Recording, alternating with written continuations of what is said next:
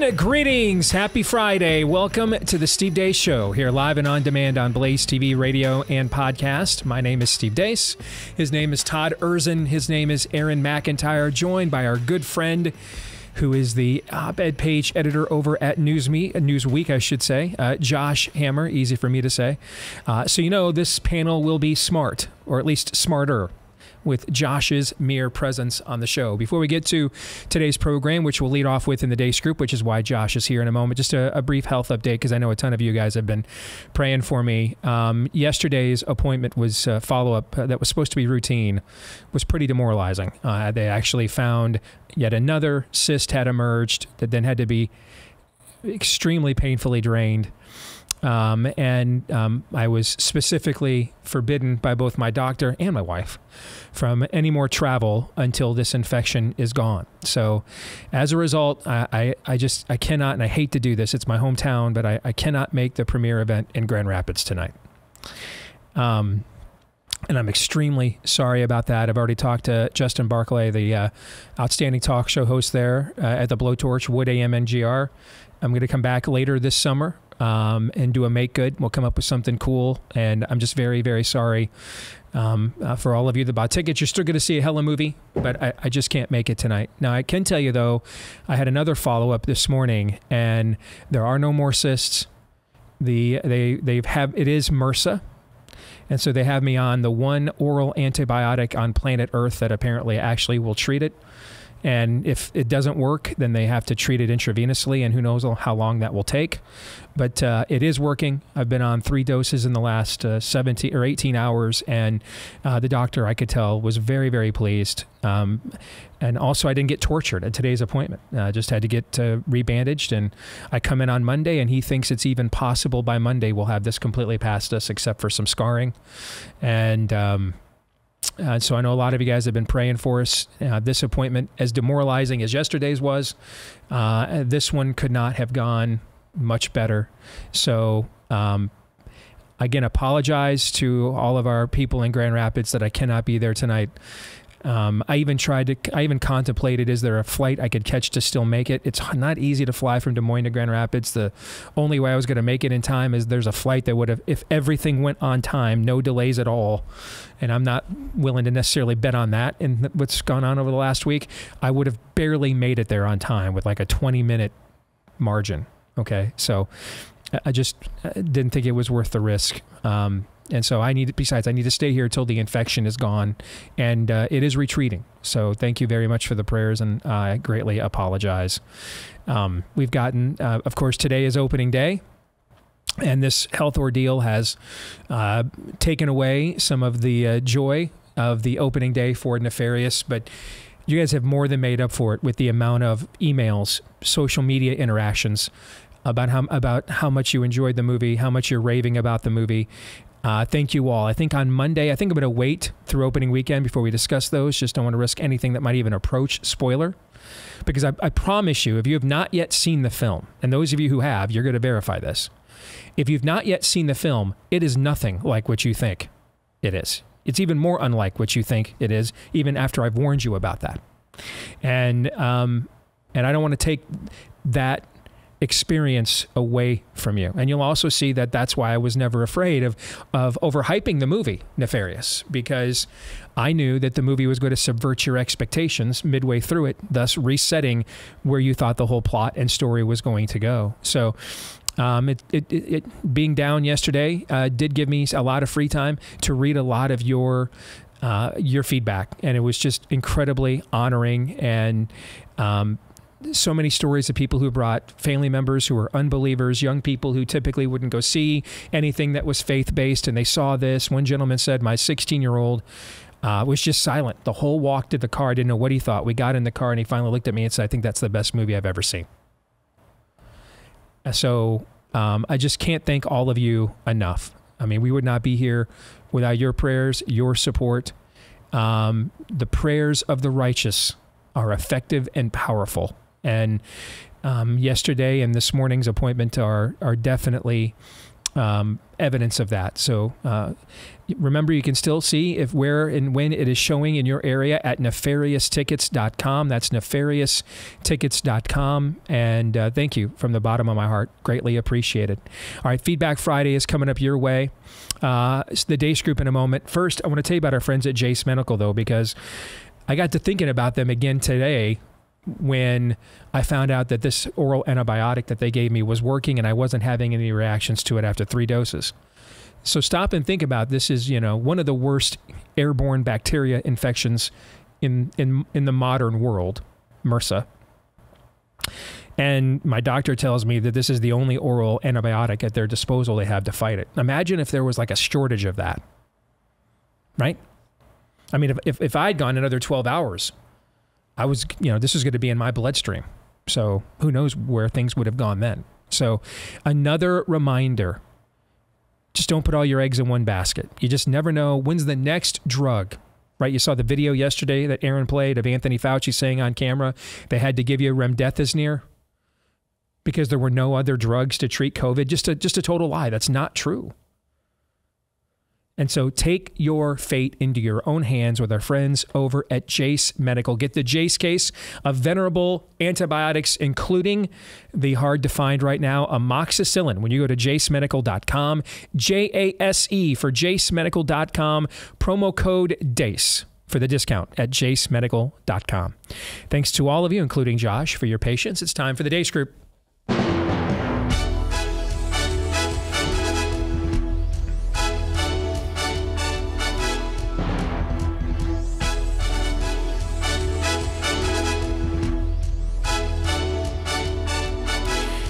Your weekly look at the week that was begins, as it always does, with issue 1. Bleep, Lord Nefarious says. If you're an adult and you want to be trans and you do it, great. Yeah. If you're happy, you're productive. I actually Forcing don't give a shit. Like, I'm fairly liberal on the issue. Absolutely wrong. Joe Biden is trying to erase women. He's trying to erase women in sports, because if he gets through what he's trying to get through, it'll be the end of women's sports. And that's a shame, because women's sports has come so far in this country. And Joe Biden's trying to kill it. I mean, we're trying to do everything to make, women's sports better and fair, because this is about fairness. Right. I'm about fairness, not equality. Content you don't like or hateful? What do you mean to describe a hateful thing? Yeah, I mean, just content that will solicit a reaction, something that may include something that is slightly racist or slightly sexist, those kinds of things. So you think if something is slightly sexist, it should be banned? No. Is that what you're saying? I'm literally asking for a single example, and you can't name one. Right, and as I already said, I don't use that feed. But then how would you know that? I don't think this is getting anywhere. You literally said you experienced more hateful content, and then couldn't name a single example. Right, and as I said, that's absurd. I haven't actually looked at that feed. Then how would you know there's hateful content? Because I'm saying that's what I saw a few weeks ago. I can't give you an exact example. Let's move on. Get planes coming in and getting them loaded, have medical screening, have security vetting, have diplomatic presence on the ground to make sure that we're putting the right people on planes, but also defend that airport from external threats. That's pretty remarkable. And so for all this talk of chaos, I just didn't see it. Not from my perch. Would you mind going ahead and praying with me now, Mother God, Creator God, loving God, Holy God? Take this, your servant made from dust, and connect it with the raw materials of stardust to speak in this moment, to say something that brings forward the word you placed into my heart. I accept my unworthiness for such a task as bold as this, and I seek your guidance as you use me and speak through me. To the ancestor preachers who made sermons from hymns, moans, and groans, and spirituals from the bondage of slavery, speak now through this your descendant. Jay, you've met the Dalai Lama many times. Have you sucked his thumb? I have not. The Dalai Lama is a very playful human being, and we may see this in a weird, kind of gross, sexualized way, but this is about as sexual as a bowl of plain rice. There's nothing our nations can't achieve if we do it together. I really mean it. So thank you all. God bless you all. Let's go lick the world. Let's get it done. Thankfully, Kamala Harris didn't say that. Let's get to our very first question. Josh, would you like to lick the world? Just kidding. He's rethinking all his life choices right now. Every time he comes on. Does anybody know how many licks it takes to get to the middle of a planetary pop? Anybody? No? Feel like we need aid for Africa or USAID, whatever. We lick the world. Yes. We lick the... Yes, thank you very much. Don't have me bust out my Bruce Springsteen on the USA for Africa Please song impression. You guys don't want that. America doesn't want that right now. It's got enough struggles it's facing. But Josh, what was the worst of what you just saw and why? Well, Steve, let me first just say thank God that you are okay. I heard the news earlier this week, I guess from your wife tweeting on your behalf. I learned just like the rest of the country and the rest of the world knew. So I was one of the many people who was earnestly praying for you. Thank you, and brother. I'm just delighted that we're here, first of all, and that we're having a great conversation. So just great stuff. God is good. Amen. So moving on to what we just saw there. So, some of the other stuff was maybe a little more kind of poke you in the eye, like irritating, cringe on a certain level of debased. But the Donald Trump Jr. conversation, to me, is the most important clip from that conversation, because if you think about Donald Trump, and he obviously has proven to be, not arguably, I would say he is the greatest pro-life hero in the modern history of the pro-life movement. I mean, that's kind of a role that he's... He pointed the justice that overturned Roe. I mean, smashed the shibboleth of the damned before our faces. I completely agree. Yeah. Exactly. But he always has had, shall we say, an unusual relationship or an abnormal relationship with social and cultural conservatism. This obviously is the guy who had the Playboy magazine covers, kind of in the Gilded Office, in the penthouse of Trump Tower, Stormy Daniels. I mean, you and I both know how this story goes. So anyway, to hear his son there just casually basically reaffirming the basic premise of transgenderism, that someone can get some sort of physical surgery or any kind of amorphous just rethinking of who they are or who they think they are, that is really, really pretty damning to me. And because ultimately transgenderism is not just a lie, it is an affront to God himself, because it is God himself who says that man and woman, Amen. Genesis 1:27, he creates them. So it's very, very disappointing. It's not shocking, but it's disappointing to see him basically reaffirm the entire operating premise of transgenderism and then just say, oh, but we're going to just focus on the kids. And what that's doing there is it's a very pernicious kind of sleight of hand. At that point, you're kind of forfeiting the whole greater conceptual argument against transgenderism. You're just focusing on a paradigm of consent, because that's where it breaks down for the children. But conservatives would be remiss to kind of focus exclusively on consent. Rather, we need to fight on the entire concept of transgenderism. I mean, one of the reasons it took 50 years to overturn Roe is, Josh, we didn't do that. We didn't do pro-life bills for a long time. Bills that actually defined what life was and when life began. I mean, does life begin at conception? Is a heartbeat significant in terms of displaying life? We didn't do that until like in the last decade, and then lo and behold, we started doing that about 7-8 years ago. And that actually got us down the legal road of overturning Roe. We instead did bills like, which form of late-term abortion can you use or not? That was the Carhart-Gonzalez case. We still had late-term abortion. They just wanted to ban a particular practice of it. When the fetus feels pain, we made all of the other side's arguments for 50 years. It was all the Roe versus Wade argument about the quality of life and not the sanctity of life. He's making the same argument on the tranny issue, and as if we did not learn, Josh, from the last 30 years with the entire rainbow jihad. Once we said, fine, bugger each other to hell all you want, just leave the kids alone. They're never going to leave the kids alone, because it's always been about going to the kids. That's the end game of this. It's not a perversion of a perversion. It's not there's this really reasonable sect of this, and then everything else, just they can't contain themselves. This is the end goal, the in and of itself of the actual ideology, Josh, is to go to the children. That's why it always ends up there every time. No, totally. Look, I mean, going back, you can go back as far as you want, Steve. I mean, going back to Bolshevik social theory. I mean, after the Russian Revolution, do you know who actually first started the concept of no-fault divorce? This is actually one of my favorite kind of abstruse, in the weeds kind of conservative facts. The people that literally started no-fault divorce was 1920s era Bolshevik Russia social theorists, because the goal of the hard left, the goal of the Marxists, the Leninists, going back literally at least as far back as Marx himself, has been the eradication of the the family. We see that time and time again, the liberalization of divorce laws in the 1960s, obviously the redefinition of marriage in the middle part of the last decade. The transgender phenomenon is but the latest kind of addition to this long-running and deeply diabolical or satanic, we might say, long kind of steady march.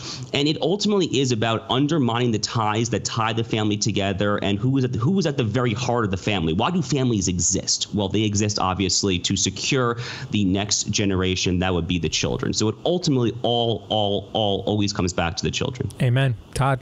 Because I agree with every word both of you just said, my worst of the week is Caitlyn on Fox News. Oh, no, not even close. Or Bruce, whatever the hell his name is now. It is the interaction between Musk and that reporter. And I know everybody's like, oh, it destroyed him. He's absolutely. But here's everything that you guys said happened because we have, as believers, as conservatives, we've refused to do the work Elon Musk just did. Just ask questions, refuse to accept the premise. No, we try to avoid these questions. Yes. No, we're not racist. You're the real racist. This is how it's suppressing. The downfall of Western civilization that you two have laid out have happened because of squishes like that guy that more often than not aren't getting destroyed. They are subverting us. That guy wins way more than we do. And we need to accept that fact. And why are we letting Elon Musk, who as far as we know, isn't redeemed in any way? Is he? I don't know. I have no idea. But well, that's a point. I think the Babylon Bee asked him once if he'd consider it. Yeah, he's not Billy Graham. I'm pretty sure. Well, that's true. Yeah. So why do we not step up like him on a regular basis? We have to accept, you can laugh all you want at the fact that he got destroyed when he came public, but that guy runs journalism, that guy runs your schools, that guy runs medicine. I think Josh will tell you that guy runs a lot of the law. Why? We've been running from that guy, total dweebs. Yes. We have been running from the dweebs that used to carry our bags in gym class. We have been running from them for the last generation. Yes. Like they're Attila the Hun. Yeah. Aaron. There's no there. There's never ever been any there. Both literally and metaphorically as well. There's no substance. Anytime you push back, these people, as Todd just said, I promise you, your local school board, your local city council, your county commission, your community leaders, esteemed or otherwise, who are all wannabe communist apparatchiks, there's never any substance there. And when there is, it's very few and far between. And yeah, we're only there. This is where this has gotten us, guys. I just saw this story pop up on my news feed from Not the Bee, actually. Our lack of willingness or confidence in engaging and embarrassing the pencil-necked dweebs like that BBC reporter, it's gotten us to where in Minnesota now, not only is that state trying to become some sort of a safe haven for chemical castration and meatball surgery of minors in the name of gender, that's happening at the same time. Minneapolis is now allowing a Muslim call to prayer to be broadcast on loudspeakers 5 times a day with no restrictions. That's where we get it. It's just absolute chaos. That's what we get. That's Musk the natural. is an alpha male. Whatever else he is an alpha male. We don't produce those in the church anymore. In fact, we actually try to push them out of our churches, as a matter of fact. That is, and I'm bringing up an extreme example to illustrate, that is what happens. The absolute chaos of society is what happens when people who know better say absolutely nothing and refuse to confront. My worst of the week, though, I'm going to give this to John Kirby. Just the absolute, and this is, there is a high bar for gaslighting, but the absolute shameless gaslighting of saying, for all the talk about chaos of leaving Afghanistan, from my perch, I didn't see anything. There were literally Afghanis struggling holding and hanging on to planes as they took off and dropping off to planes to their deaths as they took off. That took the cake for me this week. That's a great point, Aaron. Exit question. On a scale of 1 to 10, get ready. This is Josh's favorite part. With 1 being the odds, Joe Biden knows that yesterday he said it's time to lick the world. And 10 being the odds that Lindsey Graham knows damn well that he said it.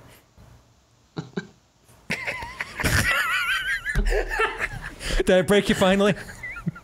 I love it so much. Rate this week's level of total depravity, Aaron. The last couple of weeks, I'm at like a 7. Todd? 10. Josh? I'll go with an 8. Go with an 8. I agree. It's been worse. As bad as that was, it's actually been worse. All right, before we get to issue 2, a word about our friends over at Preborn. They know that with the overturning of Roe v. Wade, after the justices did so, that Donald Trump appointed, as Josh just pointed out, that the pro-life fight has become hand-to-hand combat now. It is mom-to-mom, child to child, and they've already been doing that at Preborn, so they're ready and prepared now for this new stage, new level of pro-life fighting, and they do it all with donations from people like us, whether it's confronting, but gently, but confronting moms with the evidence of the fact they're carrying another separate live human being, and letting them hear and see the ultrasound of their baby, and what they have found over the course of their ministry, about 80% of the time, that pricks the conscience of the mother, and she won't go through with killing the child. But they know the battle's not over there, and so it also comes down to providing post-care for the mom, loving them both, whether it is postnatal counseling, car seats, nutrition, etc. All of this is free of charge with donations from people like us. If you want to make one, help them save another 200,000 babies. Dial pound 250 and use the keyword baby, pound 250 and use the keyword baby, or go to preborn.com/Steve. That's preborn.com/Steve. All right, issue 2. Could Trump be legally barred from the ballot? Manhattan District Attorney Alvin Bragg filed a lawsuit Tuesday against Republican House Judiciary Committee Chairman Jim Jordan, asking a court to block elements of the congressional inquiry into his case against former President Donald Trump, calling it an unprecedentedly brazen and unconstitutional attack of an ongoing investigation. It's the latest development in the indictment of trumped-up charges against former President Trump, and the future remains anything but certain as Trump faces the results of a forthcoming grand jury in Georgia over supposed election tampering, and in D.C. with supposed mishandling of classified documents. Numerous cans of worms are being opened up about what a subsequent potential conviction could mean for Trump's presidential aspirations. So we chose this topic, Josh, because we were having you, and we have discussed this at length, and really we want somebody who actually knows what they're talking about to answer a hypothesis that we have here, okay? That with the social compact broken and the Constitution a dead letter to the other side, precedent, stare decisis, none of that matters now. It's just it's will to power stuff. That's why I think he's going to be convicted in New York. 12% of Manhattanites voted for Trump, so that's from the same jury pool that's going to convict him, the same one that indicted him with 34 felonies. Okay, is it possible, straight up, that they could come up with something where one of their federal judges put a universal injunction on him being on the ballot? Or enough blue state judges refused to give him ballot access because he's been convicted or indicted on too numerous of charges, and it could deny him the requisite ballot or delegates to be the GOP nominee, or even to be a nominee on all 50 state ballots. And because we've seen them, Josh, many times going back to Obama, we'll just do what we know isn't constitutional anyway and dare you to find a judge or the Supreme Court to overturn it. We don't care. Go for it. They call the bluff. Could that be the end game here? Now, as a guy that served as a clerk on the Federal Circuit Court of Appeals, what say you? That's our theory.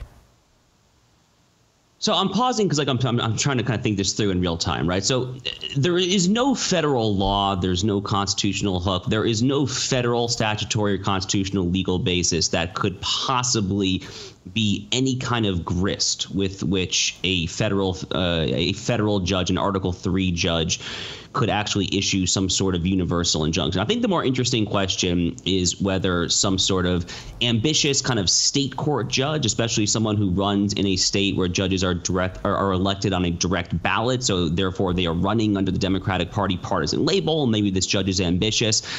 Could they try to fabricate something based on some underlying state statute? And yeah, I mean, it's fairly easy to foresee that, right? From a constitutional, like a federal United States Constitution perspective, it's actually a somewhat interesting question as to whether Congress wanted to legislate kind of additional restrictions as to who can qualify for presidential eligibility. So currently, it's really just two requirements. You have to be 35 years old, then you have to be a natural born citizen, and the latter has been litigated a little bit. The former is pretty straightforward. So I think it would be an interesting question whether Congress could statutorily amend the constitutional requirements. I'm inclined to say the answer is probably not, actually. But at a state level, where the federal constitution has relatively little heft, depending on kind of how far left a state is, and they're really just trying to kind of listen to far left prosecutors, far left judges, it would be very easy for me to see a state court judge or even a potential kind of state Supreme Court try to get feisty. Now, the silver lining here for the right would be that even if a Democratic state were to go this route, it's nearly impossible to see how that sort of litigation does not ultimately end up at the United States Supreme Court. Would they take it in the amount of time, though, where it would need to be adjudicated to provide relief before it impacts the current election cycle? For example, go back to 2016. I know this very well. I was on the Cruz campaign, as you know. It was a lot of the blue states is where we lost to Trump. All right, he got a lot of his delegates from blue states.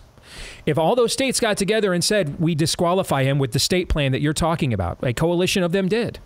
And would the court take that on emergency standing so it would be adjudicated in time for him to qualify to win enough delegates to become the nominee? That kind of lawfare is what I'm talking about. I mean, look, the left can try to get really creative, obviously, but I have to think the answer is probably yes. I mean, think back to Bush versus Gore, obviously. I mean, the Supreme Court case that decided the 2000 presidential election. So that case was in December of the year 2000. So it was about a month after the 2000 presidential election. It had already been expedited. And, nowadays the U.S. Supreme Court actually expedites a lot more cases than they did 23 years ago. They have what's known as the so-called rocket docket, the speed docket, where you can kind of get all sorts of kind of, emergency motions, emergency stays, things of that nature there. So I am not totally black-pilled on this. I think it's very easy to foresee some blue states trying to get creative there, but I'm not fully black-pilled on this one, to be honest. Okay. Then in about a minute, what do you think the end game is here then? I think the end game personally is to persecute Donald Trump and to get a rally around the flag effect for Republican primary voters. I mean, that has been my theory ever since the Mar-a-Lago raid here in South Florida that happened last August. I mean, when I saw that, my very first thought was obviously, unprecedented crossing of the Rubicon, all of that. But my second thought, which is really just a corollary of that, is, well, why are they doing this? Well, they're doing this on the one hand, I suppose, because they really despise Trump, going back to Carter Page, Mike Flynn, Russia, the surveillance, all that stuff. But the much clearer and more obvious and pertinent for the present moment reason why they would take these actions, from the documents in Mar-a-Lago to the Alvin Bragg indictment, is that they obviously want Donald Trump to be the nominee, Steve. I think that is just extremely straightforward at this point. They believe they defeated Trump handily in 2020. I mean, you and I think that there was all sorts of shenanigans and fraud and unconstitutional actions when it comes to early voting and all that. But they feel very confident that they can defeat Donald Trump. And I think that they, like many on the right, I think, know that these sort of things will probably have the effect that they have had thus far, which is to increase his support in a 2024 Republican primary. All right, let's get to the exit question. Will Trump eventually be convicted in any of these proceedings? Todd? Yes. Aaron? Yes. Josh, what say you? And tell us why you gave the answer you did. I mean, in a just world, the obvious answer is no. I mean, this New York indictment is beyond frivolous. So the Georgia indictment, if we get to that, is slightly less dubious. I think it's not a particularly good legal case either, but it's at least a little more serious than this falsification of business record stuff with Stormy Daniels. But I do think that the jury in New York probably will convict unless the judge tosses it out, because like you said, Steve, I mean, we are a will to power. That is where we are. That is a pure will to power paradigm right now. 88% of Manhattan voted for Biden, and that's basically it. Yeah, I think they absolutely will. If not, in fact, I think maybe all of them will, because it's just all will to power. On legal stuff, I'm always going to defer to Josh. I'm just not confident that in an era where spirit of the age judges looked into the Constitution and decided after 200 years of jurisprudence they suddenly had universal injunction authority. Okay, I'm not entirely confident that any of these will be legal proceedings. That's why I'm wondering, what is the play here from a lawfare perspective? Is it to deny him ballot access, to deny him the delegates necessary? But I could also see that they want him to be the nominee. It might even be a little bit of both, depending on which one case might have a different political aim than the other as well. All right, we'll come back. Let's talk about the Ukraine leak when we do.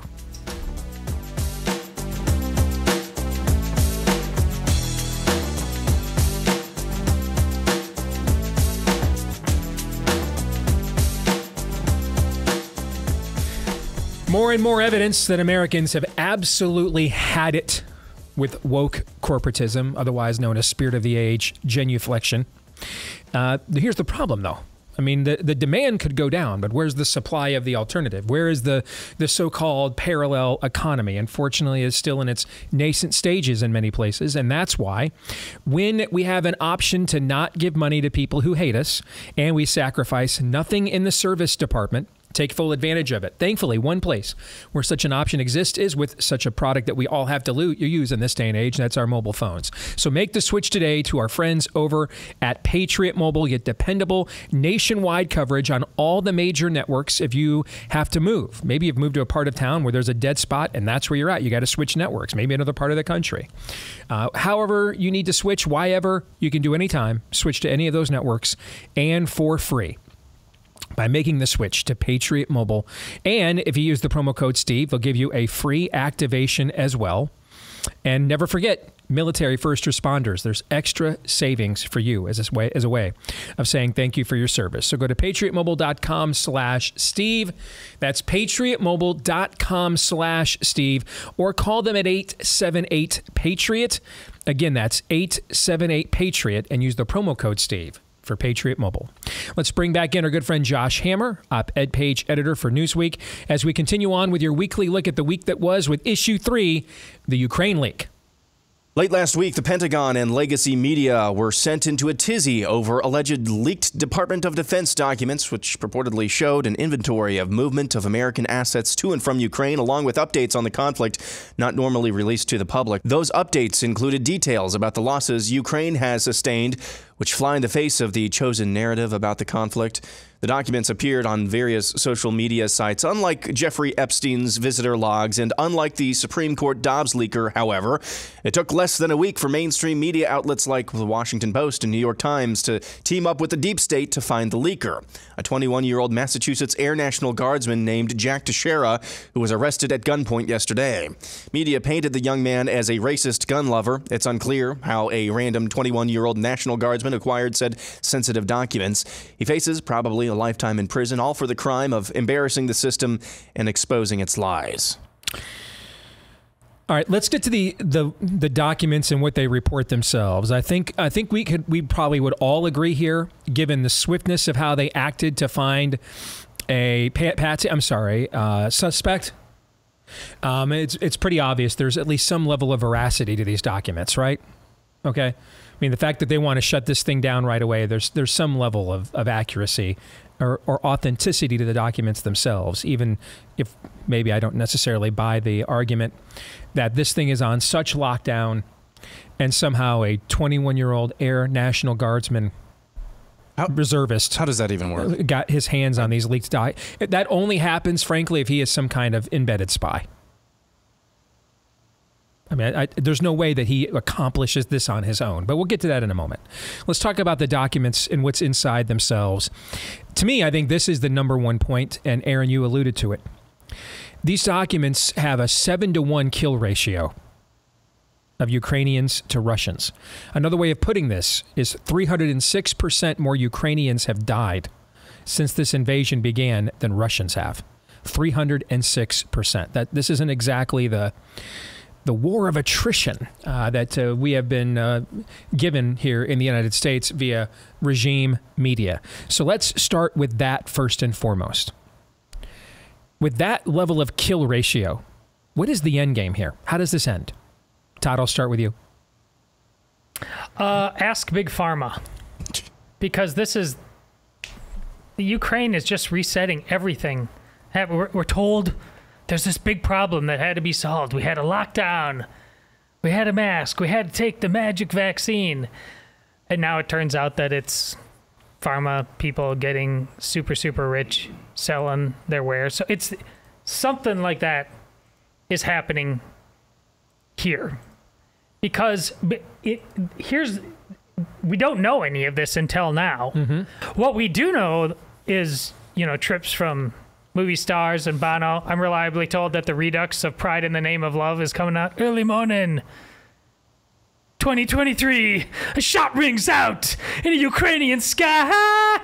Are you serious? Yes. I mean, but that's how I have no answers other than preposterous. You mean where the for president this. of the United States went there to downtown Kiev with Secret Service and bomb sirens went off and no one covered or protected the president and Yes. everybody just kept walking? Yes. You mean that kind of performance art? We can't have a conversation on this topic that is too preposterous. I don't agree, or I don't disagree.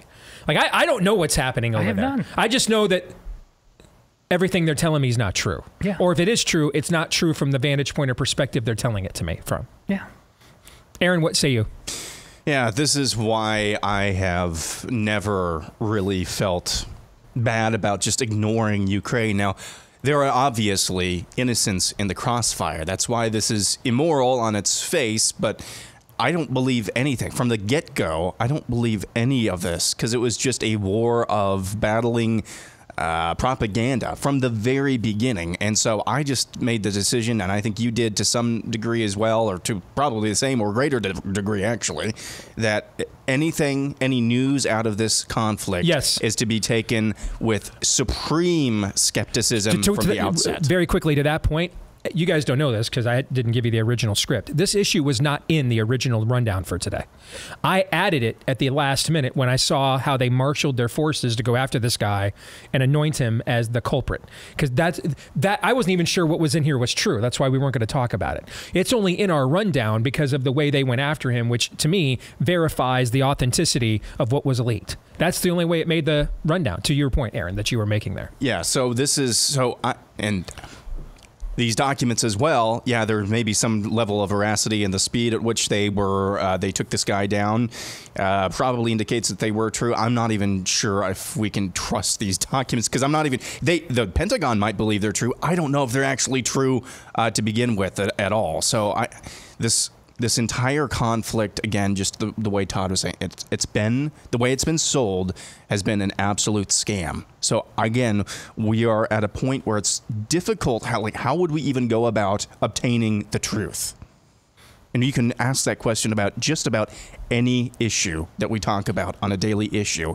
It is so difficult to find. Basically, we're left with our own basic. Right. Just I mean, do you want to be the one citing Putin news sources? No. No, I don't either. All right. So I mean, I don't know what's true. Josh, what do you think? So my number one takeaway of this whole affair so far is just the utterly galling and gobsmacking lack of institutional competence on the part of our so-called intelligence community, on the Pentagon. I mean, yeah, they were able to hunt down the alleged leaker fairly quickly, but I mean, to your point, Steve, I am still trying to figure out how the hell a 21-year-old rural Massachusetts Air Force reservist was able to go into a skiff and just walk out. I know, according to the This isn't Edward Snowden with some top-level clearance here. I mean, who is this? Are you kidding me? Yeah, I mean, like, it's one thing if you're like a full-time, like, career kind of guy deep within the bowels of the intelligence state. You're 45, 50 years old. A 21-year-old kid, I mean, according to the Washington Post write-up of this, he literally would fold the papers twice, so it was like a small square, and stuff them in his pants or his shirt pocket and just walk right out of the skiff. I mean, like, what the hell? I mean, if you are a Hollywood screenwriter and you would write that out, the producer would probably laugh at you. Absolutely. This is ludicrous. I mean, so, once again, what's happening in real life is even stranger than fiction. When it comes to Ukraine and Russia, I strongly just agree with, and I would like to just underscore what Aaron said about the need for skepticism and humility about what we are hearing. I have made this point literally since the first week after Putin sent the troops across the border into the Donbass region. No one, and I mean no one, really knows what the hell is going on over there. And that skepticism and that humility, I have argued for over a year now, should militate in favor of not a whole lot of U.S. involvement in the conflict. And by the way, to kind of tie those two threads together, if our Pentagon and our whole defense intelligence structure is so woefully incompetent that a 21-year-old little schmuck can get in there and just walk out with these papers from a skiff, how the hell do we not know that the $113 billion in U.S. aid that was shipped from the U.S. taxpayer to Ukraine last year is not going into the most ludicrous and corrupt hands of possible? Absolutely. It just, the whole thing makes no sense. My experience in politics has taught me that whenever they are willing to admit they're idiots, the truth is worse. when they prefer the narrative that we're just this bad at this, we're just this dumb, and they proffer it, they put it out there, they're the source of it. It's because the truth is that much worse. What is a worse truth? That a reservist from rural Mass somehow was able to circumvent the entire U.S. intelligence community by stuffing papers down his pants. Okay? Or... It's not exactly Mission Impossible. No, man. Tom Cruise is like, man, why the hell was I dangling from ceilings at Langley? I mean, you could just do that. Stuff the stuff down your pants. It's a much different movie, isn't it? Yes. Just kind of walking bull leg. Yeah, rough night last night, fellas. Yes. All right. So that's one option. The other option is he's a patsy. The other option is an enemy was able to get a well-placed asset, that kind of access to spy and to leak embarrassingly on their behalf. To me, it is one of those three options. Is there another one I'm missing? So that my initial reaction was that there actually was a spy. Would it shock you in this day and age, in the state of things in our society and culture, that our military would not also be compromised? I mean, it already is. So that was my first reaction. Now that they've moved so quickly on this, I'm kind of leaning towards the patsy route. I think the axiom, I want to reset this, the axiom of a late stage republic is whatever you think the answer is, it's probably a lot worse. So I'm applying that here, and I think there's probably some, because again, I just don't understand, along the lines of what Josh was saying, how this is a National Guardsman. I don't even know if he was full-time, active duty, anything like that. That just, something doesn't smell right about that. All right, let's make that the exit question then. All right. Legit arrest, patsy, regime is anointed. Legit as in they're just that bad at security that an Air Force reservist got access to their most precious documents to stuff him down his pants. All right, so that cover story's legit. He's being anointed as a patsy, or they don't want you to know that we've gotten so soft that an enemy was able to get an asset like him so close to sensitive materials. Which of those three options do you think is most likely here as the exit question? Aaron, I'll start with you because you already went. Go ahead. Yes. Reset. Yes. Yes to all three. Todd. Yeah, but they overlap to me, and I think the level of incompetence inside, it's not a joke. You don't need to be Mission Impossible. There's all kinds of people in our military that are anti-American. When I say patsy, by the way, I'm talking about it's another January 6th insurgent. Another white nationalist, Trump voter, gun owner. Yeah, that's how they're That's what I mean. That's the cover. That would be like a cover story for a patsy. Josh, go ahead. What do you think? Which one do you think it is? Yeah, I mean, you could see some blurring between the first two options as well, right? But I in a situation like this, I default to just absolute rank incompetence. But I don't think that you can rule out the so-called patsy option either. So that brings us to our fourth question, usually our kicker question. And this is something that when I got into this business, I thought I'd never ask this question, and yet here we are. Would you leak top secret information and do so patriotically? Could you see yourself, if you were in this position where the U.S. government is such anathema to what you believe as an American, that you would leak such top secret information patriotically? Todd? Yes. Yeah, see, I could do it too. My problem with Snowden wasn't so much that what he leaked, it was, going and getting cushy with Putin after the fact. That was much more my problem. Because then you start wondering, well, was he a patriot, or was it a intel op the entire time, right? To me, I would evaluate this the same way I'd evaluate if I was a Catholic president going to war. I think just war theory applies to this, and collateral damage and things like that, but it seems like... Because ultimately, I work for the American people. I don't work for institutions, right? What do you think here? I think it depends case by case, but yeah, I mean, if it's not going to get people killed, then that's a great point. I mean, Assange, and that's the Assange argument, right? That he leaks troop movements. There's a line that you can draw from Assange leaking at WikiLeaks and troops getting killed. What do you think, Josh? So, like you guys, my thoughts on the deep state, Snowden, and a lot of this have genuinely shifted over the course of the past 10 years. So, when Snowden first did his leak, and that was 10 years ago now, that was May or June of 2013. It was 10 years ago? Yeah, crazy, right? It was 2013. I mean, when that first happened, I was like an execute the guy, I mean, full kind of public execution, make it bloody, traitor, all that kind of stuff. And my opinion on him has slowly changed. I mean, I don't think that he's a hero or anything like that, but I definitely do not agree with what I would have necessarily said 8 to 10 years ago. So in a situation like what you're proposing, Steve, I hate to give a very lawyerly answer, but, I am called upon to kind of give those sometimes. I mean, it just depends. It obviously just depends. It depends on kind of the magnitude of the harm. It depends on whether or not you have pursued the internal whistleblower channels to that agency or to whoever governs whistleblower protection statutes and laws within the federal government. I really don't even know how that works, to be honest with you. But if you have exhausted all of those internal options and the nature of the threat is such that kind of like an imminent danger exists to the American people if you don't speak out, at some point, yes. At some hypothetical point, you absolutely do have a moral duty, a moral obligation to speak out, but it just depends. All right. Rapid fire fashion, because we got about a minute and a half. Let's get to predictions. Aaron, go. Nefarious will finish in the top 3 this weekend at the box office. Wow, I can't even envision something like that. So I'm trying not to even contemplate it because I hate being disappointed. But thank you, Todd. Some form of martial law, National Guard action will take place this summer due to unrest in either Texas, Florida, or Tennessee. From the feds, you mean? And one of the feds trying to impose on one of these red states? These cities going crazy. Oh, because they're stirred up. I gotcha. All right. Josh. So I've increasingly, and Steve, you and I have chatted about this a little bit offline. I've increasingly been very critical of Vivek Ramaswamy on Twitter and social media, and he allegedly is running for president of the United States. But Charlie Cook of National Review, who's not necessarily my favorite conservative commentator, I have a lot of very serious disagreements with Charlie on a whole host of issues. He had a really good piece, I thought, the other day that Vivek Ramaswamy is not actually running for president. It's unclear exactly what he's running for. Oh, you mean Charlie Cook from National Review is who you meant? Cook. I thought you said Kirk. My bad. Go ahead. Finish. Oh, no. Yes, sorry. Charles C.W. Cook, Charlie Cook. Yep. And the argument is that Vivek is running to kind of acquire a mass mailing list, whatever. So anyway, my prediction is that he's not going to get anywhere close to the Iowa caucuses. He will end up bowing out of this thing well before then.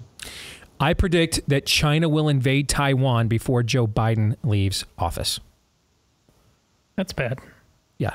Whenever they sense that is looming, I believe that that's when they will invade Taiwan out of fear of who the successor may or may not be. Josh, good to see you as always, brother. Thank you. Anytime, guys. You bet. We'll come back. Feedback Friday is next. That means it's your turn next. Stay tuned.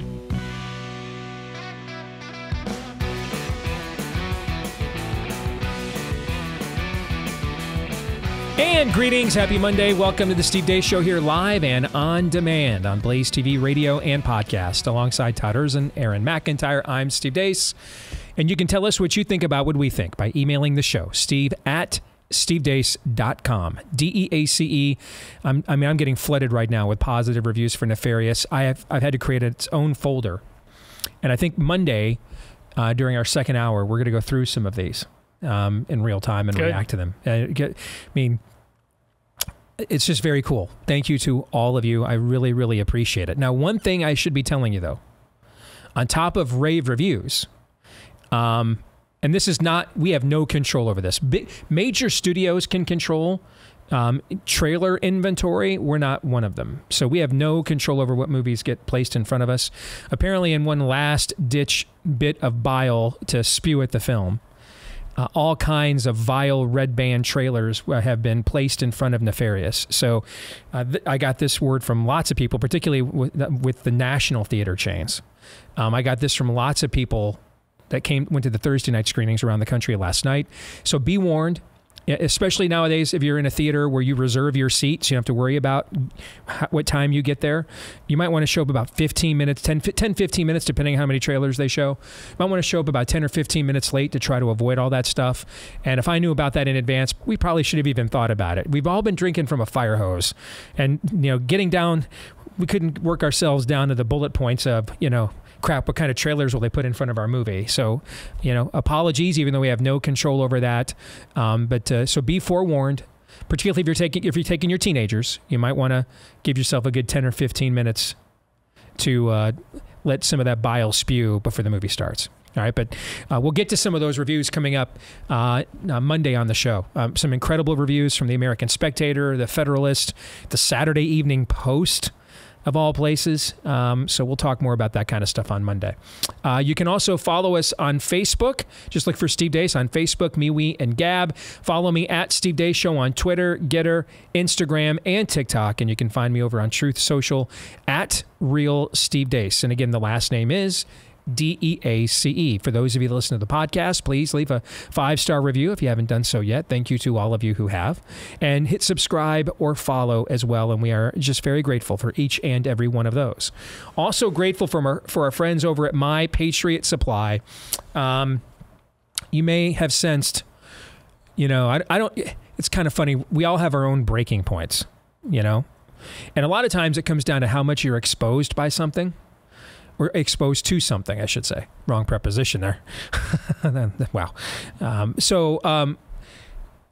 For whatever reason, like my wife's last straw with Joe Biden's dementia was yesterday's "Lick the World," and apparently the clip of the Ireland's prime minister had to literally physically move him to where he needed to stand for their picture because he couldn't figure out his spot. And, we all have the moment where we're like this, we're doomed here. Now, because we all do this for a living, we hit that moment about late January of 2021. Okay. But you may sense I might want to be prepared given the current leadership of the country, which apparently is so susceptible to national security threats, you can just stuff sensitive documents down your pants and walk out the front door. Right? So make sure you're prepared with our friends at My Patriot Supply. Get their 3-month emergency food kit right now. That's breakfast, lunch, dinner, snacks, even drinks. The full complement of 2,000 plus calories that you need. Stays good for well over 20 years with proper storage. And you can now save $200 on each kit you buy. Not the whole order, but each kit you buy. You can't beat that. But they'll throw in free shipping too, just because. Go to mypatriotsupply.com. Once again, that is mypatriotsupply.com. All right, speaking of the last matter we were just discussing, a few notes that I have received just during the break with what we were talking about with the Ukraine leak and with our buddy Josh Hammer during the Deace Group. Jeanette Schlenker writes, Jason Buttrell on Glenn Beck this morning, and Jason would know. Jason's a smart dude. He is a former Army intelligence officer. He explained that the various variance clearances and type of information available to each clearance, and he said there's just no way a 21-year-old would not have the ability to print out such documents or even access those types of documents. And he was quite detailed in what would lead to that happening. But there are other people who disagree. Michelle Witt says, I was in military and government intelligence for 15 years. I received my TS/SCI clearance at 22. I was surrounded by 18-year-olds who were cleared as well. Reservists, guardsmen, active duty. His access is not unusual. Okay. That doesn't necessarily deal with Jason's point, though. At least as far as Ms. Schlenker was telling us, because I didn't hear it this morning. That how would he get access to print that information off, to stuff it down his pants, right? It's one thing to have exposure to something digitally, and it's behind some kind of a secure server, right? Okay, it's another thing I'm just running. Hold on, guys, I'm running late. Got some stuff here on the dot matrix. Okay, like how did you print it off? All right, where would he have gotten the ability to do that? I think that's an interesting distinction. Rich says, access to the JWICS is open to anyone who has TS/SCI clearance and need to know. I'm guessing his job gave him both. Age and rank doesn't matter. That's another person, but we're still left with the Jason Buttrell question of how was he able to print this stuff off and just walk off with it and get access to do that. Lisa Tobias says, I was a Marine reservist. There's no way a 21-year-old had that kind of access. So... And then Belinda says, I heard on Stuart Varney today that he was a tech operator where these docs passed through him, so he had to have high clearance. But we're still back to the question that Jason raised, which was, where would you have the ability just to print stuff off? I mean, I would think the ability to print off hard, if you have that level of clearance, and if you don't have if another layer of clearance is not required to print off hard copies of the things you're saying, that's disconcerting, no? Yeah, but we're analyzing this like this is like 20 years ago or during the Cold War. True. Might I remind you that this military how much time it spends talking about transgender issues? And can we... It's all related. There's the clown car grows in our U.S. military. So we think soberly about this out here. It's a mess in there, just like it's a mess every place else. There's one other part of this that I think maybe we need to consider as well. And I don't think it'll make a difference in his legal defense. Do we know that these documents were marked as classified? Excellent question. And we don't... They were sensitive. Yep. Were they marked as classified? For example, and I get the military is not at all the same animal as the private sector. If I were privy, and I'm not, but if I were privy to BlazeTV's subscriber data and I leaked that out to the press, am I guilty of a crime? You can maybe stretch some sort of fraudulent activity, especially if I made money off of that. But have I really committed a crime? No, I committed a fireable offense. I would be fired, but did I... Something maybe they can sue you for even. They could sue me for. In a civil way. But if this is not classified, did he really commit a crime? Which institutions would we trust to go to adjudicate any of the questions that we were just asking? And that is your point, Todd. Where would we go? So is it possible that their narrative is true? I guess it is.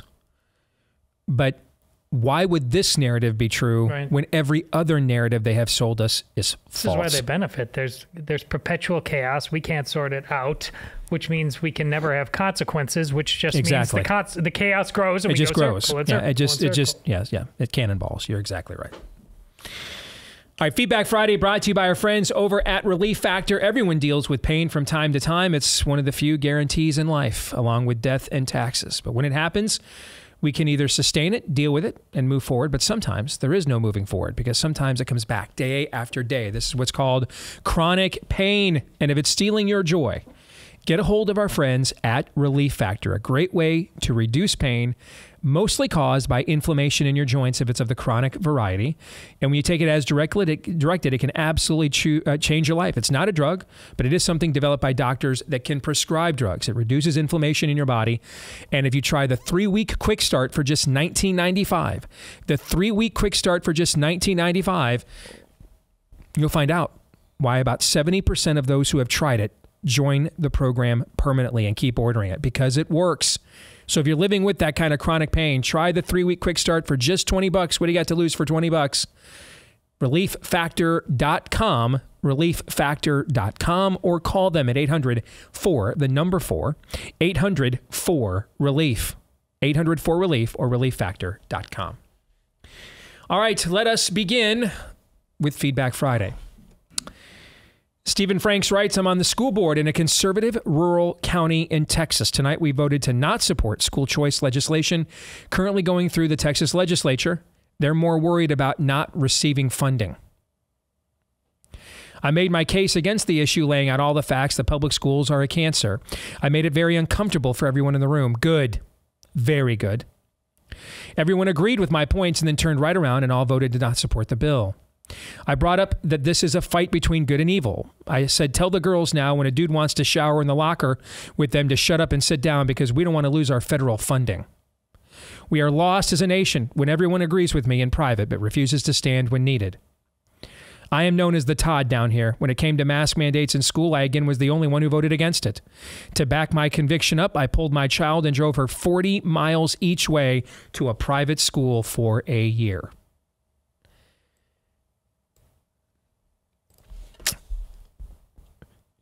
Shortly after I was converted, I've told you guys before, I went through this phase where I was just like listening to everything. We were in the early era of a podcast. They were called audio blogs back then. Okay. Ministries and stuff were just beginning to put their sermons and stuff online. I watched everything on TBN, God TV, the Church Channel, all those Christian TV channels. I watched everything.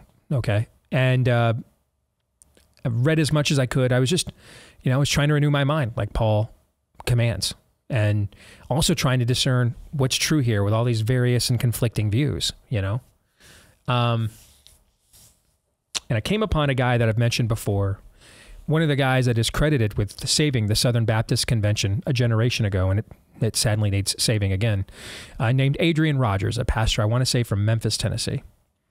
He passed away a while ago. But he was giving a message where he talked about a moment where he questioned his calling early in his ministerial career.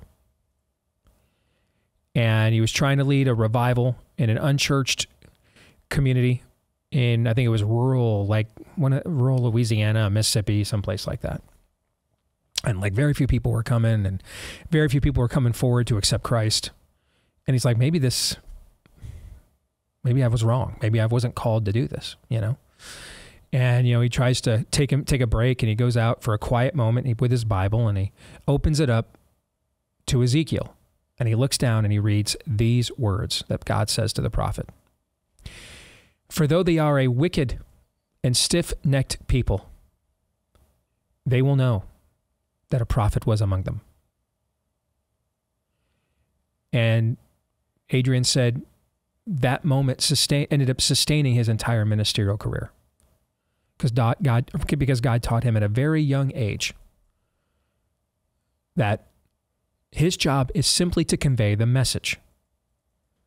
Whether it's received, how it's received, what's done with it upon reception, none of that is his responsibility.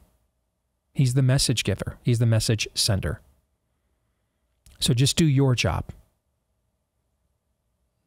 As the Bill Belichick Patriots are fond of saying, do your job. Just do your job. I bring this up in the context of Stephen's note because we aren't always an easy show to listen to. I don't know how many other shows challenge their audience as directly and head-on as we do on a regular basis.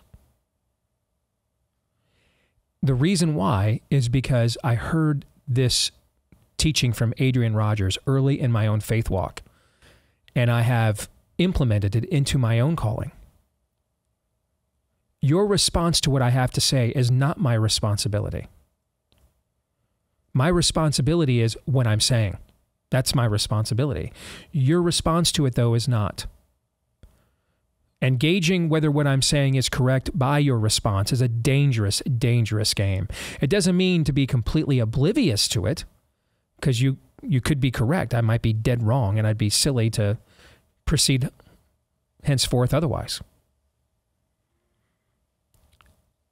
But there's a difference between seeking wisdom in a multitude of counsel to doing what affirms you and makes you feel good. Those are two totally different things. And this is why I have harped so much on conviction on this show over the last couple of weeks.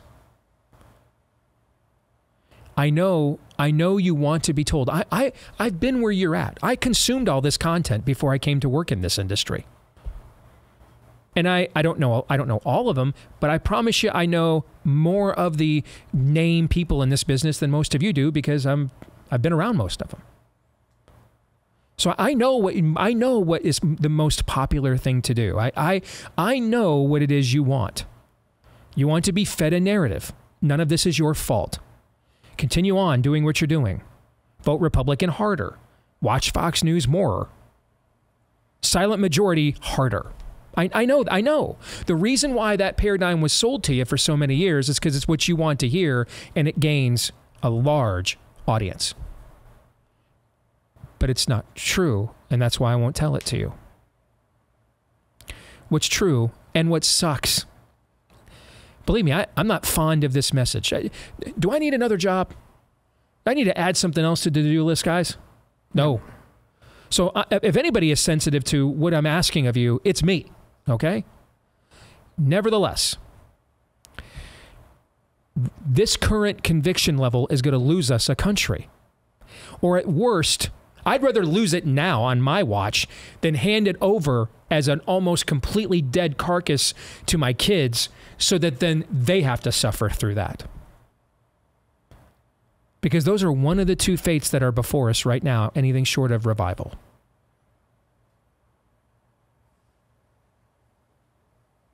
Maybe you don't think that's true. I wish I did not, but I do.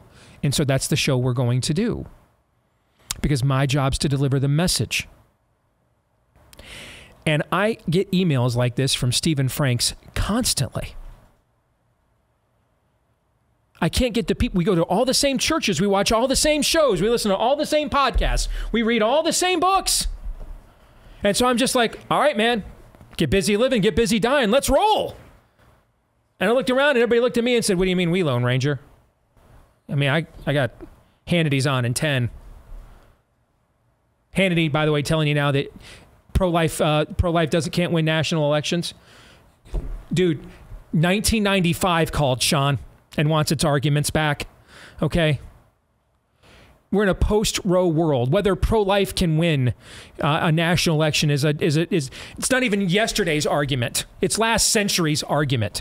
Okay? I mean, this is the stuff Roger Stone and his wife were doing at RNC meetings in the 80s and 90s when they're trying to get the pro-life planks taken out of the platform. And now apparently Roger Stone's like the secret police of the right. Okay, that guy is. All right? Get the bleep out of here with that.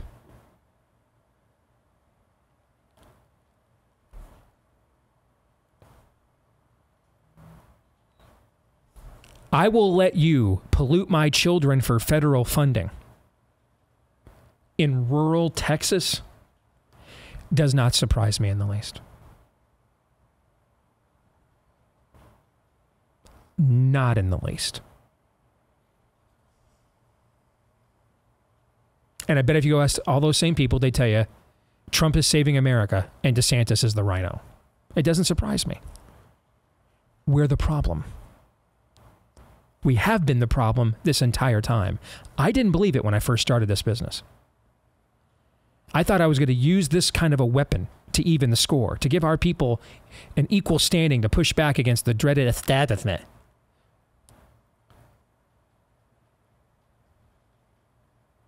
And then what broke me is when I realized most of our people are the actual problem. They let this happen on their watch. They made these kinds of compromises everywhere. Well, you know, I'm banging the babysitter and she might get pregnant, so, you know, got to have at least some abortion just in case. Well, we might lose our federal funding. By the way, what are the feds funding? The very pollution that Stephen Franks is trying to get you to stop. That's what they're funding. Not your friggin' crossing guards. Not your sports teams. The infestation is what they're funding. You're like, we can't go on. We just can't go on without that funding.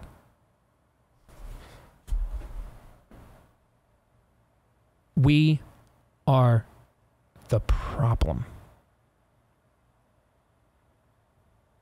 And that's not a very popular theory, thought. It's not popular with me. That realization nearly drove me out of this business, frankly. I tried to get out of it. I couldn't go anywhere else.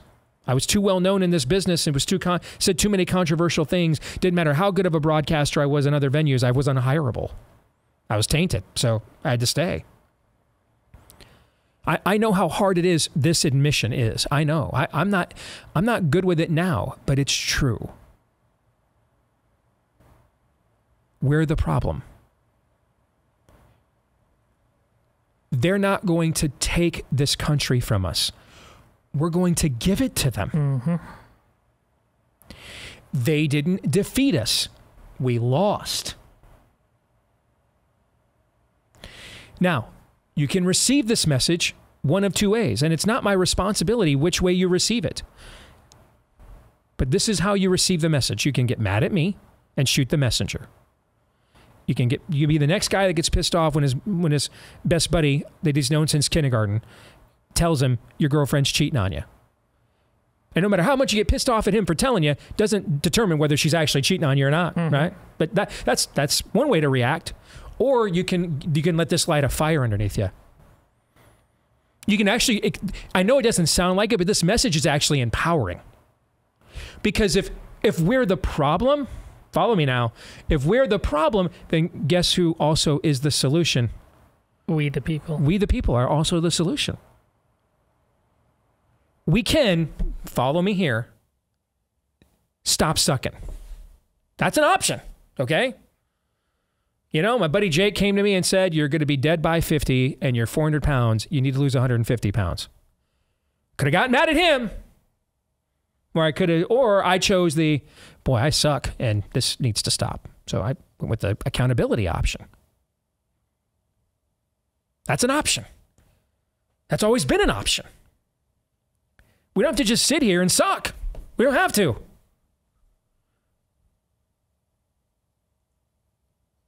We can actually, like, I don't know. We can do what we believe. We can possibility trying that maybe. I don't know. We can give it a shot. You know, who knows? I don't know. Just try doing what we believe. Just give that a trial run. See what happens. Or we could sit here and suck. But that's your choice to make, not mine. My role is to tell you this truth. As uncomfortable it is for me to tell it to you, as unfun as it is for me to remind you of it. But that's what I'm here to do. And the reason why Beto O'Rourke nearly beat Ted Cruz in a Texas Senate race a few years ago is because of communities like this small Texas rural community that Stephen Franks lives in. Because they want the federal funding so bad, which comes at the cost of infesting their kids, they let them infest their kids. And because of all those kids you're letting them infest, you're only a couple of elections away from Beto O'Rourke beating Ted Cruz in a Senate election. When that generational harvest shows up at the ballot box, America's chickens coming home to roost. Wasn't that Jeremiah, right? It was. And he was right, just not in the context in which he was stating it. Have any thoughts? Because I know you do.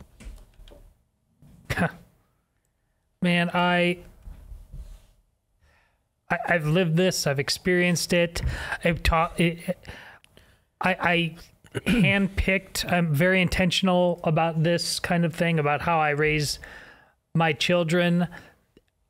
And as I've told you before, I ultimately was wrong about my rationalizations for this semi-rural exurb would be safer longer, and it wasn't. But I look around me here, and it's not like there was another semi-rural exurb, which we have many of here in Des Moines, the satellites. I would have been screwed there too, which is like the lesson is like it's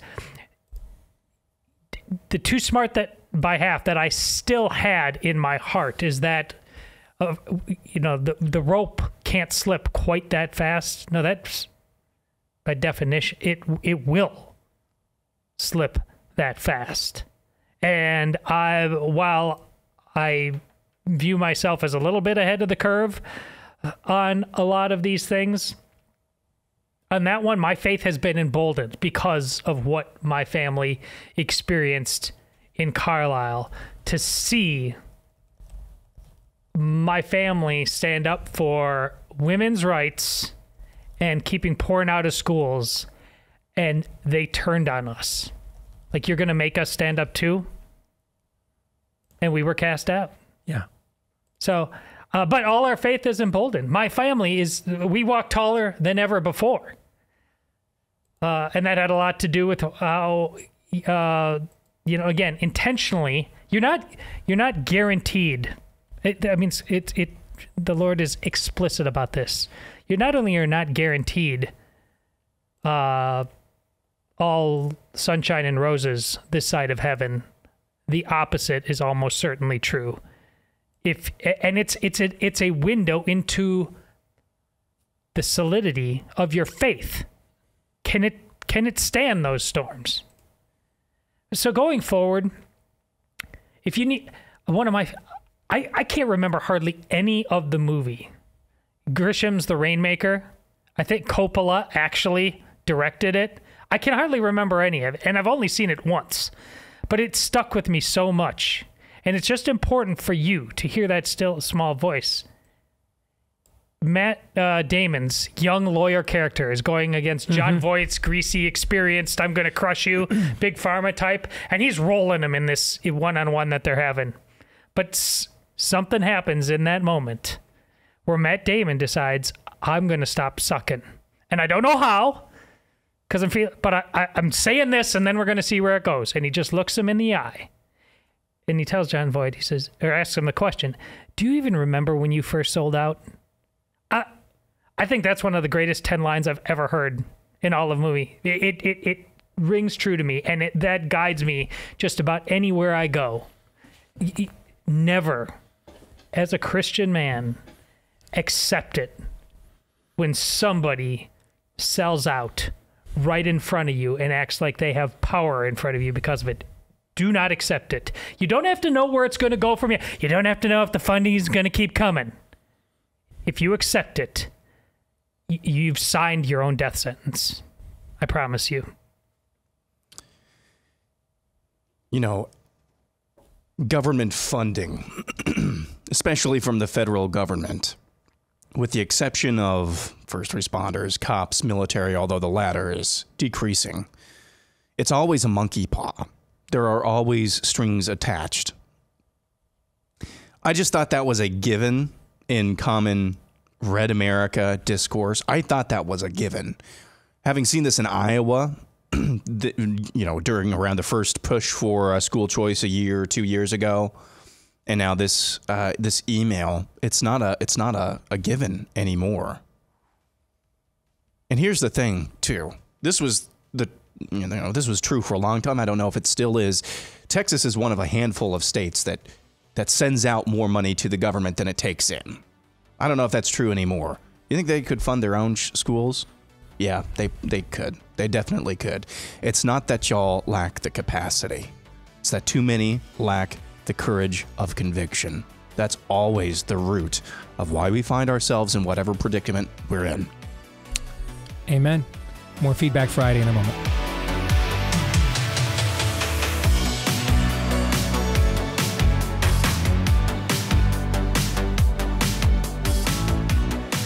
All right, back here on the Steve Deace Show, here on Blaze TV, radio, and podcast. We'll get back to Feedback Friday in a moment, right after we talk about one of the partners that has fast become one of your favorites, our friends over at Eden Pure, with their Thunderstorm air purifiers that have gotten rave reviews from this audience for almost a year now, that produce clean, fresh-smelling air by eliminating odors, killing mold and mildew, even bacteria, and some viruses in your home without any filters. You won't be swapping out filters or taking the money out of your own pocket to exchange or replace filters in the future. And you can get their 3-pack of these air purifiers right now for whole home protection.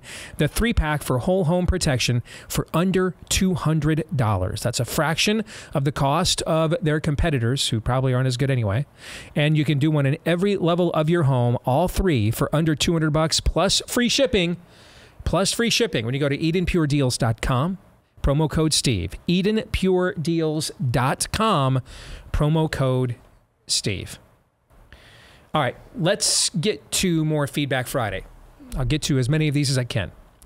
Jay writes, someone asked you once where you would move if you were to leave Iowa. You chose Tennessee instead of Florida. I finally convinced my parents that moving out of California is the best option, and we are debating between Davenport, Iowa, Florida, or Nashville. I was wondering if you could expand on why you would choose Tennessee over Florida. I greatly respect your opinion.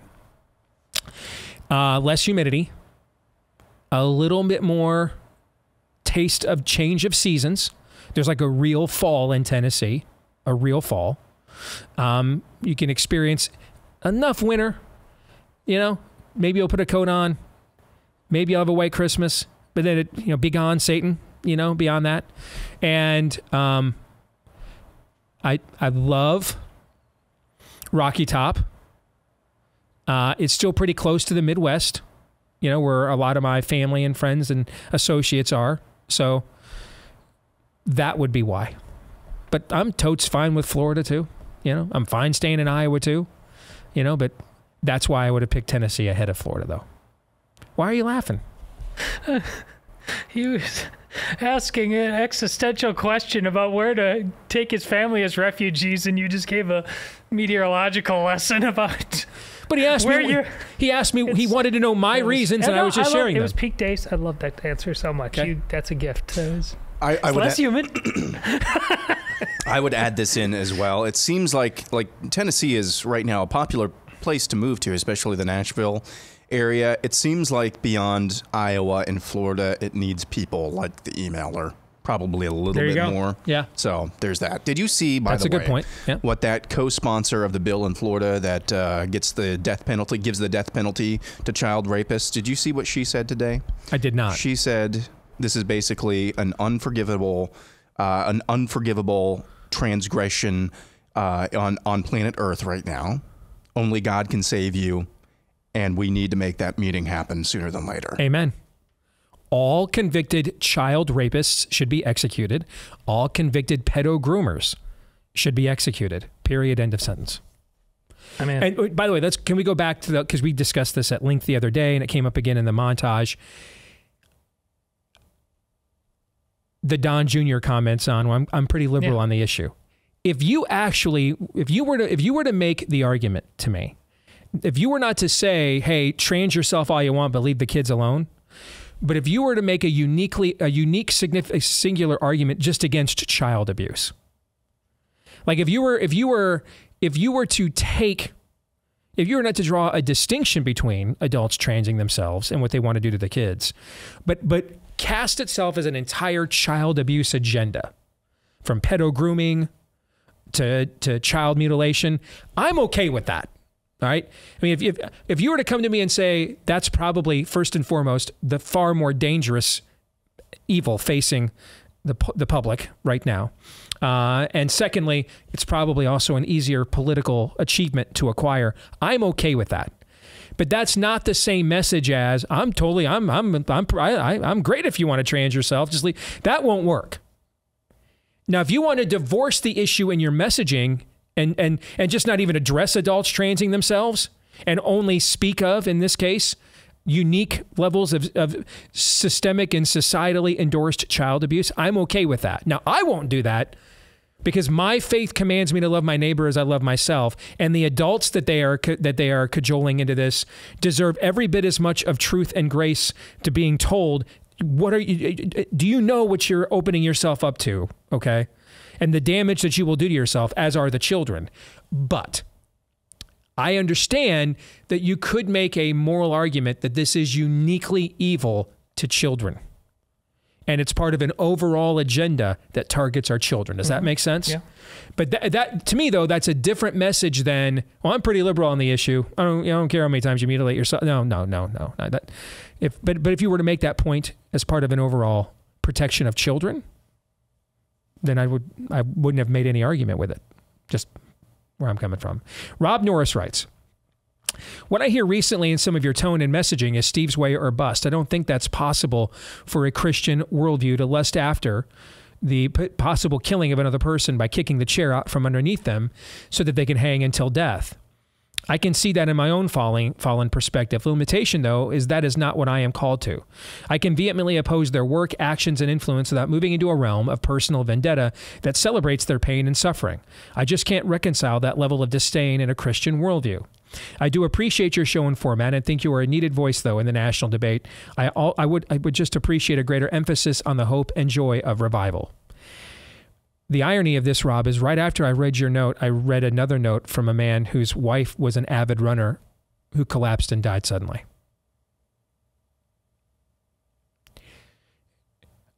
Maybe I don't do a good enough job of this, and that's a very strong possibility. I'm not saying that to be sarcastic, because I do struggle. I do struggle to separate vendetta from vindication. From my vengeance from God's vengeance. My struggle to separate those things, though, is a separate matter from desiring that people are held accountable for and are meted out harsh consequences for the evil that they do. There is nothing unbiblical about that. There is no biblical teaching that speaks against the death penalty at its root. We can argue as Christians whether we trust a society in its current form to mete out justly such a permanent punishment. I think that's a totally fair point. But the death penalty in and of itself, there is nothing in the scriptures anathema to it. If anything, they advocate for it. If anything, God gave a list of crimes to his own people that called for this penalty. Maybe you're nicer than God. I don't think that's it. Maybe you think that some of those things we don't enforce anymore because aspects of the Mosaic Law have been fulfilled and we're in a different era. And I agree with that to some extent too. But that's talking about religious laws and ceremonial laws. That's what they dealt with in the Council of Jerusalem in Acts. They had this debate. Hey, now suddenly all these Jewish guys are intermingling with pagans. They didn't do that before. But now they're all, members of different nations under one banner named Jesus Christ. So Jesus is a Jewish Messiah, yet his desire is to save the world. So how do we reconcile that? Do we make, and by the way, who volunteers for the job of deacon to go out and circumcise all these adult Greek males? Not a lot of volunteers for that one. All right. So they had this debate. It was one of the first, I think it is the first council in church history, is in the Council of Jerusalem in Acts. And the church fathers came to the conclusion that the ceremonial and religious practices of the Mosaic Law were meant and reserved for Old Testament Israel during that time. By and large, nothing wrong if you want to keep observing them, okay? But as an ecclesiastical matter, they were reserved for Old Testament Israel at that time, and Jesus fulfilled that law. He took the punishment for the violation of those laws upon himself. He did so for the moral law as well. But violating the moral law stains our witness as Christians. And so they advocated that the moral law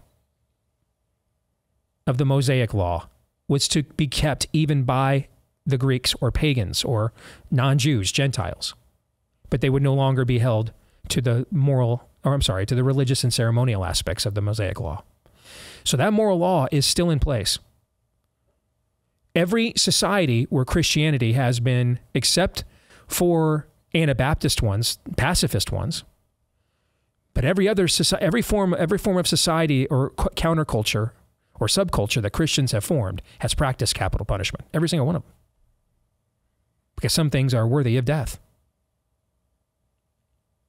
Now, if you're a pacifist, if you come from an Anabaptist, like a Mennonite or Quaker tradition, I'll hear out your arguments.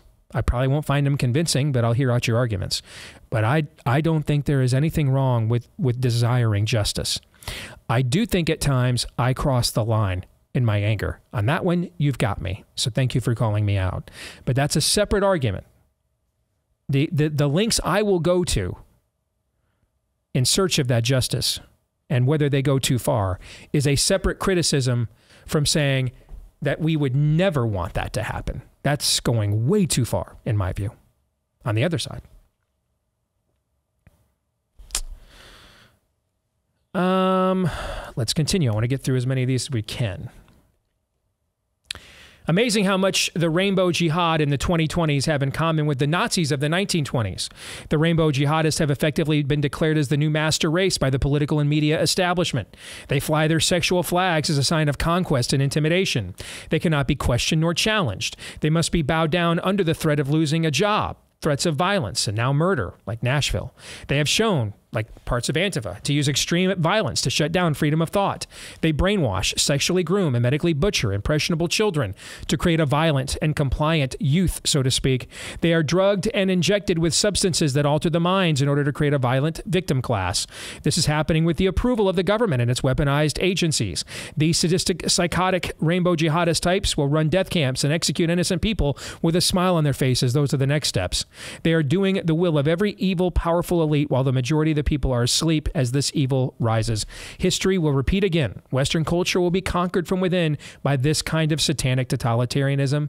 Please discuss with like-minded people in your everyday life or those willing to learn. Do not waste your time reasoning with the woke because they've already given over their souls to the spirit of the age. That is from Pat. agree with every word, but at the very end, I still think you at least entertain the idea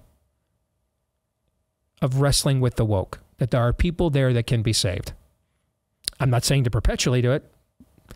When they make it clear, not a sheep, a wolf, then you know what to do from that point in time forward. But I would make them show you they're a wolf. I would not assume that you know whether they are or not going in. You would make them show you.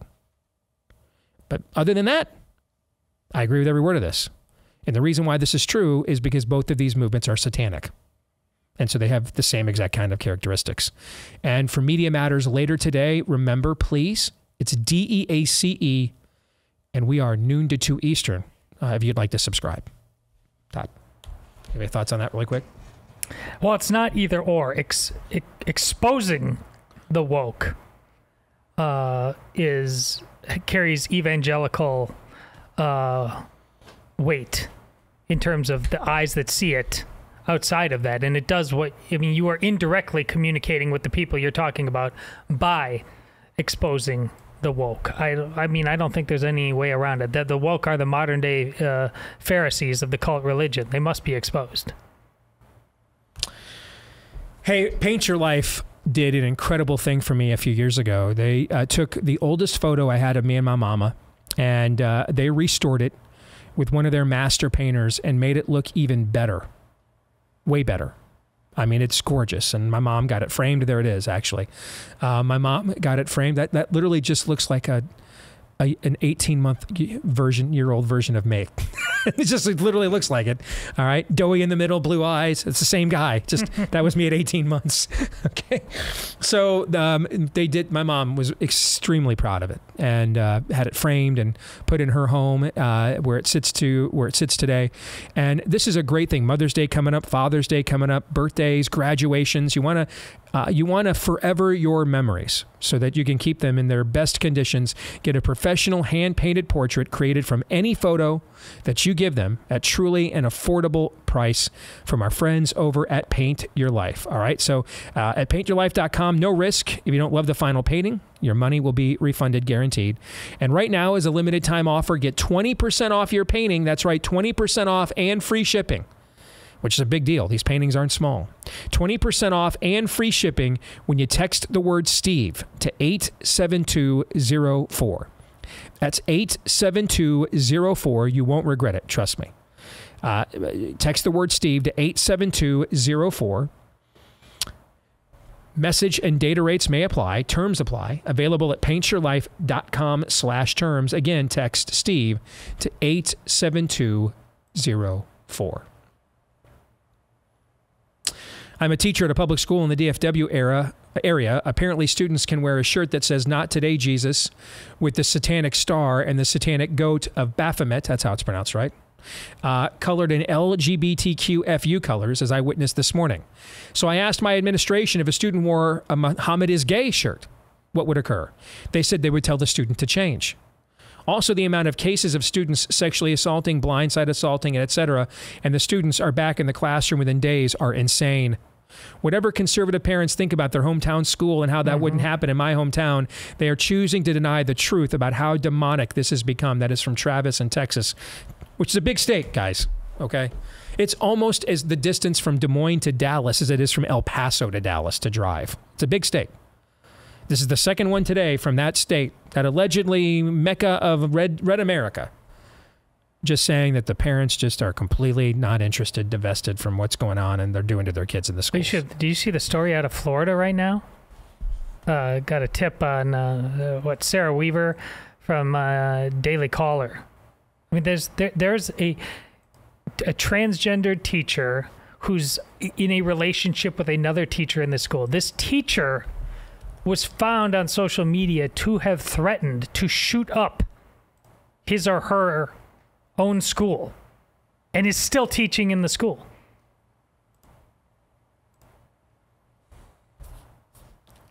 Yeah. In other eras, we would have had to stop a collection of dads from doing things in response to that are also not lawful and moral. Yes. Okay? But even though they're not lawful or moral, the fear of that is why they didn't face stuff like these things at the same exact time. Mm-hmm. So you got a fantasy football team to take care of those. Yeah, we're back to my John Brown theory. Sooner or later, man, when the law won't defend the law, John Brown will become lawless. John 3:17.